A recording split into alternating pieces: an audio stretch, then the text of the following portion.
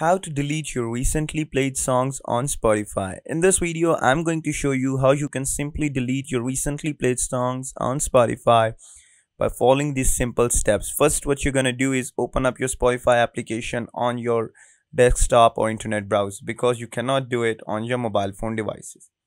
Afterwards, when you have opened up your Spotify, go towards the home page or home tab or home icon. Just tap on it or click on it, that is at the left corner or left above corner on your screen.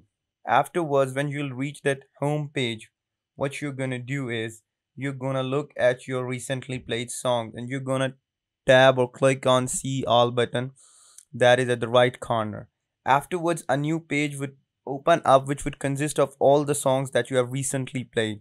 So what you're gonna do is you're gonna select one song that you have recently played. So when you're going to select that song and you're going to right click on it, you see a dialog box would appear, but that won't have any remove the song option or delete the song option from the list.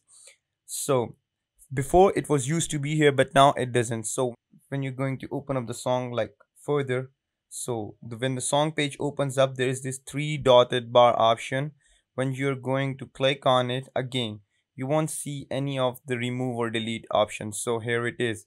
You cannot just delete or recently delete any song from your playlist. You cannot delete any recently played song from you. We used to do it before, but now it isn't possible. So with the new updates. So this is it. I hope you guys like the video. Don't forget to like, comment, share and subscribe. Till next time, peace. Thank you.